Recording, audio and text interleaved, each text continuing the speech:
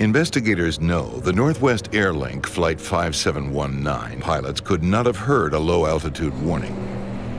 But they still don't understand why the plane was descending so rapidly. They wonder if weather conditions may have played a role.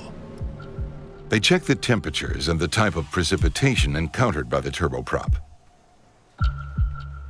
These are prime conditions for icing. The plane would have descended right through it. Investigators need to know how bad the icing conditions were just before the crash. Just wondering if you have a couple of minutes. They talk to other pilots who flew into Hibbing that night. So you were aware of the potential for icing during your approach into Hibbing? The pilots tell DeLisi they faced moderate icing conditions. But why would these two pilots start their descent so late? They also describe a common technique used to prevent ice accumulation. It now seems the rapid descent was not due to a loss of control caused by icing. Instead, it looks like it was part of a deliberate strategy to avoid icing. Finally, investigators get the evidence they've been waiting for: the cockpit voice recording. All right, everybody ready? Play the tape. The investigators listen carefully to the recording. It's what is not said that alarms them the most.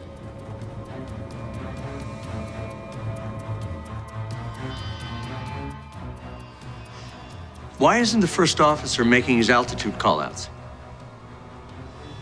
First Officer Erickson should be telling his captain how close they are to their minimum altitude and warning him when they descend past it. But he does neither.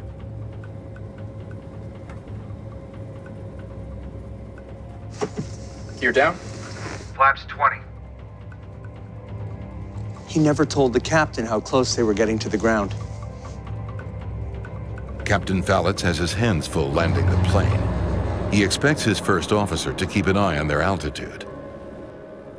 But on this flight, the first officer never once reports the altitude as the plane speeds closer and closer to the ground.